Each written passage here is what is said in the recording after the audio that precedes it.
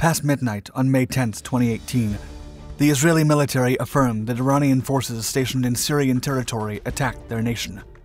The Iranian Revolutionary Guard Corps al-Quds force fired no less than 20 rockets against Israeli positions on the Western Golan Heights. According to several reports, 4 of the projectiles were destroyed by Israel's Iron Dome missile defense system, while the rest did not clear the border. In response, Israel launched the most extensive air campaign it had executed in Syria in more than 4 decades, a mission called Operation House of Cards. Remarkably, the operation saw the debut of a new fighter. While it should have been the US that deployed the F-35 Lightning II for the first time, it was its Middle Eastern allies who operated the fighter in actual combat before its rightful owners.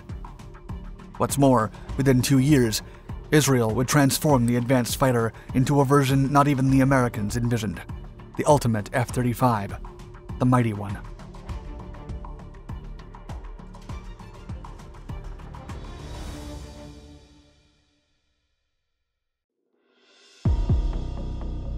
House of Cards.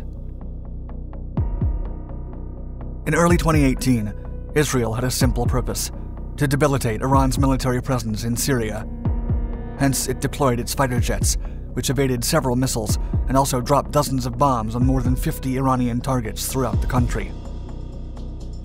The Israeli Air Force's raids focused on neutralizing intelligence centers, weapons depots, storage facilities, observation posts, and logistics centers of the al-Quds force in Syria. Evidently, they also targeted the rocket launcher that launched the initial attack. Still, an anonymous senior Air Force officer warned that the Iranians might still be in possession of surface-to-surface missiles that could pose a threat to Israel. To make matters worse, the attack was carried out barely a day after the US announced its withdrawal from the Iranian nuclear deal. Unafraid of US retaliation, the Iranian forces might have indeed taken the opportunity to strike. Nevertheless, the attack prompted exhaustive retaliatory raids on the part of Israel. The clash was inevitable, for the tensions and threats between the Quds force and Israel had been rising, leading to the confrontation. But while dozens of Syrian anti-aircraft missiles were fired at the Israeli fighter jets, they emerged unscathed. As the army stated the day after the encounter, quote, "All of our planes returned home safely." Surprisingly, the statement referred not only to the F-15 and F-16 fleets, but also to the debuting F-35 stealth fighters, making Israel the first country to execute an operational attack with the new aircraft, even before the United States.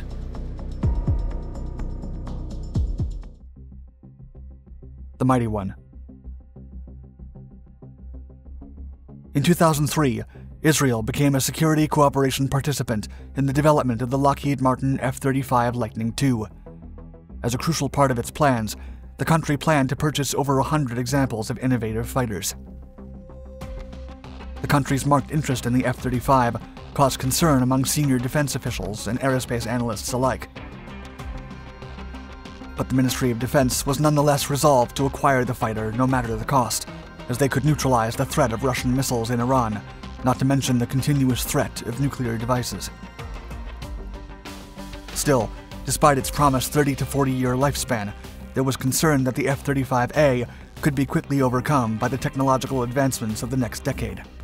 Thus, the Middle Eastern nation was uncompromising in its requirements for the fighter. While it is common practice to create custom variants for export clients of jet fighters, especially those of the 4th generation, Lockheed Martin was adamant about allowing major country-specific modifications, despite the amount of money provided by foreign contributors. Still, Israel managed to negotiate an exception. The nation is deeply involved in enhancing the fighter beyond its current capabilities. As the only F-35 variant to be significantly tailored to a foreign buyer's specification, the F-35I Adir, or Mighty One, will feature unique systems developed by Israeli engineers and designers. It is also rumored that the new variant will be considerably more advanced than the original. Notably, the country participated in the development of the initial parts and systems for the F-35 as early as the 2010s, giving it more insight into the fighter.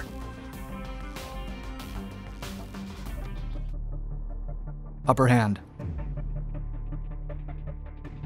Although several air forces around the world have shown interest in upgrading and modifying the flight and ground-based logistics systems of the Lightning by asking for deeper access to the computer source codes, Lockheed has not handed over full access to foreigners for more than commercial reasons.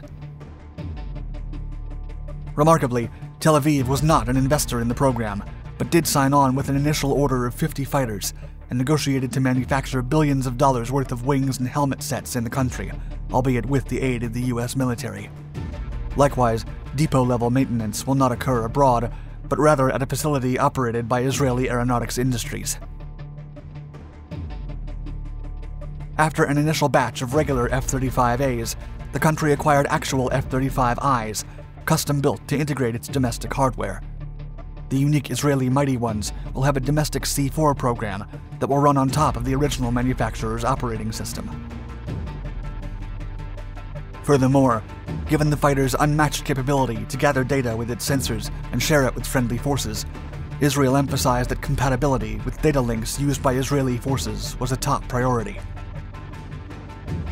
In its quest to locate hostile rocket launcher systems before they are launched, the enhanced capabilities of the Adir will give the Israeli military an upper hand.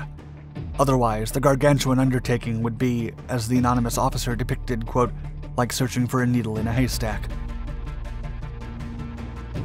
In addition, the new system will enable the installation of Israel-built data links and avionics systems, including radar jamming pods. According to an Israeli Air Force official who spoke to Aviation Week, the advantages of the fighter's low radar cross-section will be, quote, good for 5 to 10 years. After that, the nation's adversaries will develop countermeasures. Logistics. The announcement of the Adir's operations was as much part of Israel's strategy as the actual deployment of the aircraft.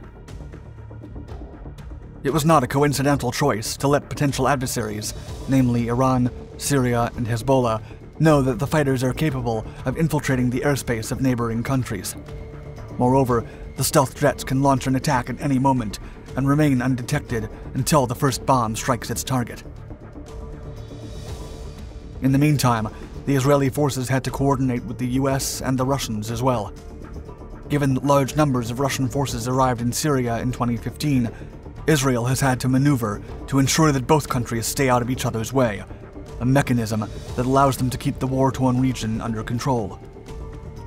Regardless, the clashes with Iran could spread beyond the Syrian border into Lebanon, increasing the possibility that the Hezbollah terror group, backed by Iran, could also threaten Israel. Moreover, after the successful operation of 2018 and the debut of the F-35, the nation has not rested on its laurels. On the contrary, the anonymous Air Force official stated, quote, "We are continuing to review the operation. Even when you have a successful operation, there is still a lot to review. Despite the success today, we are taking our enemy very seriously." Within that context, the heavily tailored F-35I renders an Israeli attack on Iran much more practical. But to make the raiding of Iranian key targets viable, the aircraft would have to fly through Turkey, Jordan, and Syria before overflying Iraq and reaching Iranian airspace. Hence, like most fourth-generation fighters, the F-35Is would require conspicuous aerial tankers. But it is expected that the Adir can conduct simulated strikes on Iran without needing mid-air refueling. As the Air Force officer affirmed, quote, "I don't know what the situation will be going forward, but we are ready and prepared for any scenario."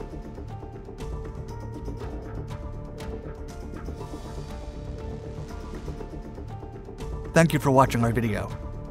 Please hit the thumbs up button, and don't hesitate to subscribe to Dark Tech and check out the rest of our Dark Documentaries channels, where we delve into more military developments and classic battles of modern history. Stay tuned.